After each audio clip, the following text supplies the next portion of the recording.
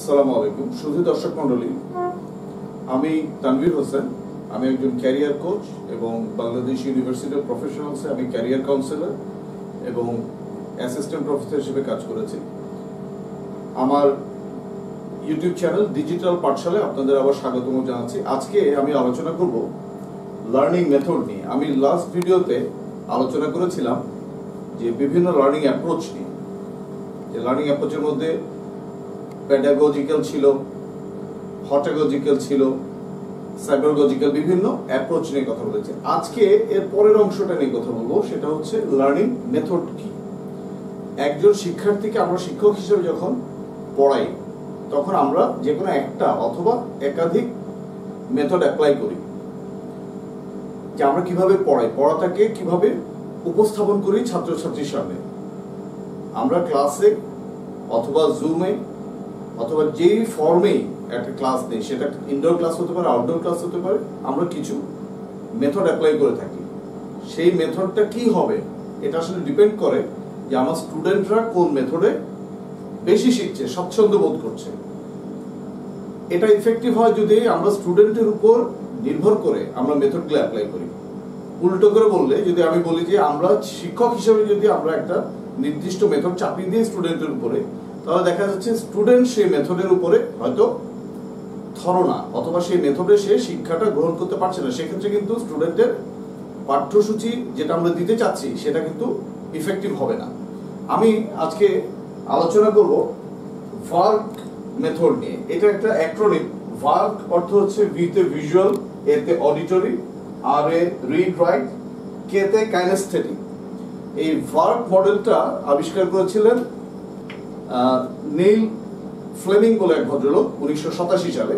উনি ছিলেন একজন টিচার, রিসার্চার এবং উনি নিজেও একজন লার্নার ছিলেন।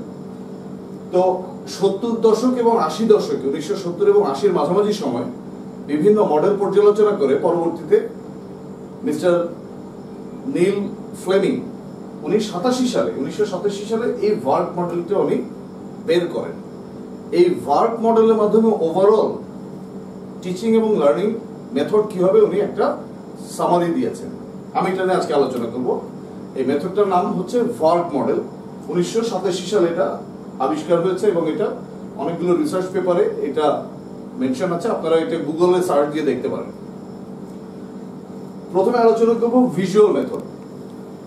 স্টুডেন্টকে আমরা যখন একটা ক্লাসরুমে ডায়াগ্রাম দেখাই, চার্ট দেখাই, ছবি দেখাই, পাওয়ার পয়েন্ট দেখাই বা কোনো ভিডিও ফিল্ম দেখাই, ট্রেনিং ফিল্ম দেখাই, এই দেখানোগুলো পড়ে হচ্ছে ভিজুয়াল মেথডের মধ্যে। তার মানে হচ্ছে স্টুডেন্টদেরকে আমরা, স্টুডেন্ট দেখতে পারে, সে দেখার মাধ্যমে শিখতে পারে, এরকম একটা ফর্মে আমরা যখন শিখাই তখন এটাকে বলা হয় visual method of teaching and learning. এটার কিছু সুবিধা আছে, কিছু অসুবিধা আছে। অনেক স্টুডেন্ট ভিজুয়ালে ভালো, অনেক স্টুডেন্ট ভিজুয়াল মেথডে অতটা অভ্যস্ত না অথবা অতটা ভালো ফিল করে না। এখন স্টুডেন্টের উপর ডিপেন্ড করে যে আমরা কি এই মেথডটা অ্যাপ্লাই করবো কিনা। বাট আধুনিক যে সমস্ত আমরা টেকনিক অ্যাপ্লাই করলাম, মেথড অ্যাপ্লাই করি, তার মধ্যে অন্যতম হচ্ছে ভিজুয়াল মেথড।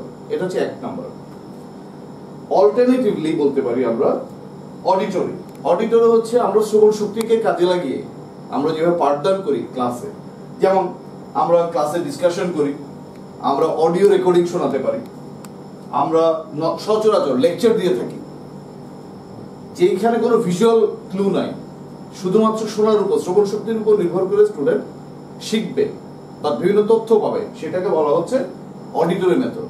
এটা খুব প্রচলিত এবং ট্র্যাডিশনাল মেথডগুলোর মধ্যে খুবই প্রচলিত। আমাদের স্কুল, কলেজ, ইউনিভার্সিটিতে আমরা এখনো অধিকাংশ ক্ষেত্রে অডিটরি মেথডে আমরা ক্লাস নিয়ে থাকি এবং স্টুডেন্ট এটা শুনেই অভ্যস্ত।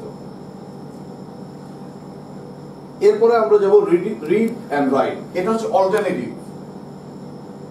ভার্ক মেথডের 3 নাম্বার মেথড হচ্ছে রিড অ্যান্ড রাইট।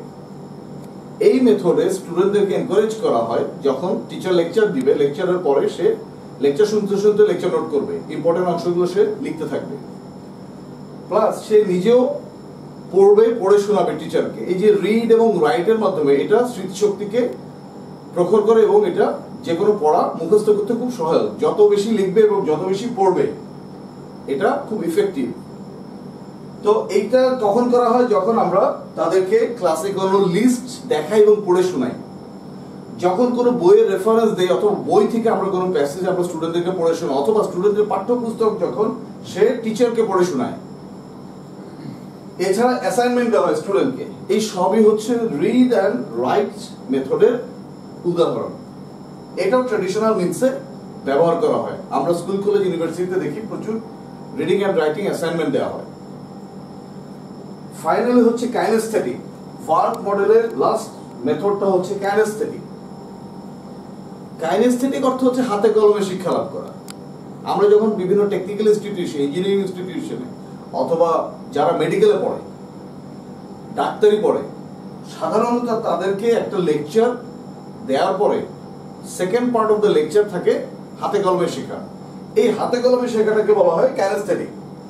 কাইনেস্থেটিকের এক্সাম্পল হতে পারে শিক্ষক যখন রিয়েল লাইফ এক্সাম্পল দেন, বইয়ের একটা লেসন ছাত্রকে পড়ানোর পর এটাকে বোঝানোর জন্য যখন শিক্ষক একটা রিয়েল লাইফ এক্সাম্পল সাইট করেন, তখন এটা হয়ে যাবে কাইনেস্থেটিক। এছাড়াও ট্রায়াল অ্যান্ড এরর স্টুডেন্টকে করতে দেওয়া হয়, এনকারেজ করা হয় যে তোমরা একটা কিছু একটা করো, হাতে কলমে করো, করতে গেলে সে ভুল করবে, আবার করবে। এই যে ট্রায়াল অ্যান্ড এররের মাধ্যমে শেখা, এটাকে বলা হয় কাইনেস্থেটিকের সেকেন্ড ফর্ম। থার্ড হচ্ছে hands on approach. Hands on approach হচ্ছে হাতে এসো নিজে করি। আমাদের বইতে অনেকগুলো চ্যাপ্টারে লেখা থাকে যে সায়েন্টিফিক মেথড অথবা ম্যাথসের ক্ষেত্রে লেখা থাকে এসো নিজে করি।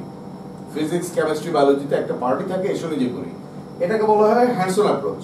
যে একটা স্টুডেন্টকে কিছু পড়ানোর পরে তাকে লিখতে দেওয়া হয়, নিজের মতো করে কোনো একটা বৈজ্ঞানিক প্রক্রিয়া বা বৈজ্ঞানিক ড্রয়িং বা টেকনিক্যাল ড্রয়িং তাদেরকে আঁকতে দেওয়া হয়। এই যে প্র্যাকটিক্যাল অ্যাপ্রোচের মাধ্যমে তাকে শেখানো, হাতে কলমে শেখানো, এটাকে বলা হয় কাইনেস্থেটিক। এখন এই যে ভার্ক মডেলটা, এইটা কিন্তু একসাথে সবগুলো মডেল অ্যাপ্লাই করা হয় না। নর্মালি আমরা ক্লাসরুম সেটিং এ যে কোনো একটা মেথডকে আমরা নেই। এটা হতে পারে ভিজুয়াল, এটা হতে পারে অডিটরি, এটা হতে পারে রিড অ্যান্ড রাইট, এটা হতে পারে কাইনেস্থেটিক। প্রত্যেকটা মেথডের নিজস্ব সুবিধা এবং নিজস্ব অসুবিধা আছে। এখন ক্লাসরুম সেটিং এ আমরা কোনটা ব্যবহার করব, কোনটা করব না, এটা ডিপেন্ড করে ছাত্রদের উপর। ছাত্ররা কোনটা ভালো বুঝবে। যেমন আমি একটু উদাহরণ দিই, আমার ক্লাসে যদি 50 জন ছাত্র থাকে, সবাই যে একটা মেথড ফলো করে বুঝবে তা কিন্তু না। কেউ ভালো হবে ভিজুয়ালে, কেউ হবে অডিটরি, কেউ রিড রাইটে ভালো, কেউ কাইনেস্থেটিকে ভালো। টিচার হিসেবে আমাদের দায়িত্ব শুরুতেই বের করা যে আমার ক্লাস 80% স্টুডেন্ট কোনটাতে ভালো। ধরলাম আমার স্টুডেন্টরা ভালো হচ্ছে ভিজুয়াল ক্লুতে, বেশি বুঝতে পারছে, তাহলে কিন্তু আমার ক্লাস মেথড অডিটরি থেকে শিফট করে আমাকে নিতে হবে ভিজুয়াল ক্লু, ভিডিও দেখাতে হবে, ফিল্ম দেখাতে হবে, তারপরে ডায়াগ্রাম, চার্ট, পিকচার দেখাতে হবে। যদি তা না হয়, যদি আমাদের স্টুডেন্ট ভিজুয়ালে ভালো না হয়, ধরলাম সে কাইনেস্থেটিকে ভালো, 80% স্টুডেন্ট হাতে কলমে শিখতে চায়, সেই ক্ষেত্রে তাহলে কিন্তু আমার ক্লাসে যে লেকচারের ফর্ম এটাকে চেঞ্জ করে আমাকে সবকিছুই তাকে একটা পর্যায়ে হাতে কলমে শিখাতে হবে, কারণ স্টুডেন্ট সেটাতে বেশি শিখছে। তার মানে স্টুডেন্টের গ্রহণ ক্ষমতার উপর ডিপেন্ড করে আমাদেরকে এই মডেলটা ডিজাইন করতে হবে। এখানে 4টা মেথড অ্যাপ্লাই করতে বলা হয়েছে। অবশ্য অনেক সময় কম্বিনেশন করা হয়। যেমন ইউনিভার্সিটিতে লেকচারের সাথে অনেক সময় ভিজুয়াল ক্লু দেওয়া হয়, ইউটিউবের ক্লিপ দেখানো হয়, একটা বিজ্ঞাপন চিত্র দেখানো হয়, কোনো একটা ডিসকভারি চ্যানেলের কিছু দেখানো হলো, এইগুলো হচ্ছে ভিজুয়াল ক্লু। তার মানে লেকচারের সাথে যদি আমি ভিজুয়াল ক্লু দেখাই, এটা কিন্তু তাহলে আমার প্রথম দুইটার কম্বিনেশন, ইভেন 3টারও কম্বিনেশন হতে পারে। এটা ডিপেন্ড করবে শিক্ষকের উপর, যে শিক্ষক কোন অ্যাপ্রোচ, কোন মেথডটা ফলো করছেন। কিন্তু দুঃখজনক হলেও সত্য, আমি অনেক শিক্ষকের সাথে কথা বলেছি। আমি নিজে যেহেতু ফ্যাকাল্টি ছিলাম, আমি অনেক প্রাইমারি স্কুলের টিচার, হাই স্কুলের টিচার, ইউনিভার্সিটির টিচারকে আমি জিজ্ঞেস করেছি যে আপনারা কি ভার্ক মেথডের নাম শুনেছেন? তো অনেকেই শুনে নেই বা অনেকেই জানে না যে সে অ্যাকচুয়ালি কোন মেথড ফলো করছে। ম্যাক্সিমাম অডিটরি মেথড ফলো করে, লেকচার ফরম্যাটে সমানে লেকচার দিয়ে যাচ্ছে, স্টুডেন্ট বুঝুক না বুঝুক। ফলে স্টুডেন্টের মধ্যে একটা বোরডম তৈরি হয়, মানে বিরক্ত হয় স্টুডেন্ট, যে আমি কিন্তু বুঝতে পারছি না, কিন্তু টিচার কথা বলেই যাচ্ছে। ইউনিভার্সিটিতে অনেক স্টুডেন্ট পিছনের দরজা দিয়ে বেরও হয়ে যায় টিচারের লেকচার যদি ভালো না হয়। অথচ আমরা যদি একটু কম্বিনেশন করে লেকচারের সাথে আমরা যদি ভিজুয়াল কিছু ক্লিপ জুড়ে দিই, ইউটিউবের ক্লিপ, মানে রিলেটেড ক্লিপ, ফিল্মের ক্লিপ বা যে কোনো কিছু, তার ভিজুয়াল ক্লু প্লাস অডিটরি, আর শেষে যদি একটু আমরা কাইনেস্থেটিক মানে হাতে কলমে শিখাতে পারি, তাহলে কিন্তু শিক্ষাটা অনেক আনন্দজনক হয়। আমাদের দেশে যেটা প্রবলেম হচ্ছে, আমরা আনন্দের সাথে শেখাতে পারি না। সেই জন্য আমাদের ছাত্ররা অনেক সময় ক্লাসটাকে বোরিং মনে করে, স্কুলে যাওয়াটাকে বোরিং মনে করে। আমি আজকে ক্লাসটা শেষ করব একটা উদাহরণ দিয়ে।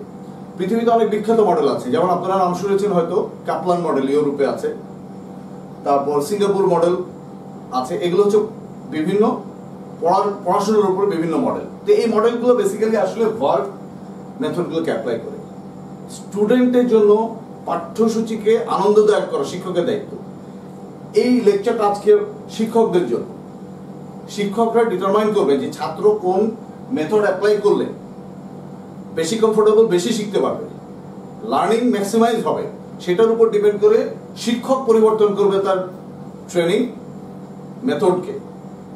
আগে দেখতে হবে স্টুডেন্টদের মধ্যে টেস্ট এন্ড ট্রায়াল করে দেখতে হবে যে তারা এই 4টা মডেলের মধ্যে কোন মডেলটা তারা বেশি নিতে পারে। সেই হিসেবে টিচারকে তার পাঠ পরিকল্পনা চেঞ্জ করতে হবে।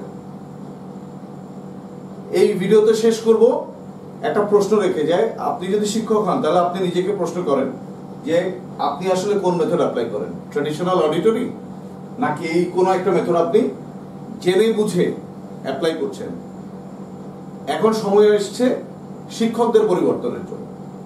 একজন ভালো শিক্ষক হতে হলে আপনাকে মডার্ন লার্নিং এন্ড টিচিং টেকনিকের উপরে যে মেথডগুলো আছে সেগুলো পড়তে হবে, রিসার্চ পেপার পড়তে হবে, জার্নাল পড়তে হবে, ইউটিউবে ভিডিও দেখতে হবে এবং সেই আঙ্গিকে ছাত্রদের জন্য আপনার লেকচারকে উপস্থাপন করতে হবে।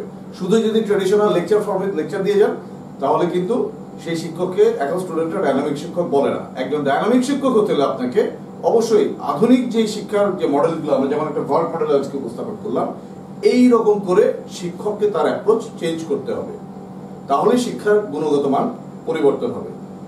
আমি আশা করছি আজকের ক্লাসটা যারা দেখবেন সবার জন্যই সহায়ক হবে, ভালো লাগবে। তো এই বলে আজকের ক্লাসটা শেষ করছি। আমার আজকের ভিডিওটা এখানে শেষ করছি। ভিডিওটা ভালো লাগলে আপনারা কমেন্ট করে জানাবেন। আসসালামু আলাইকুম।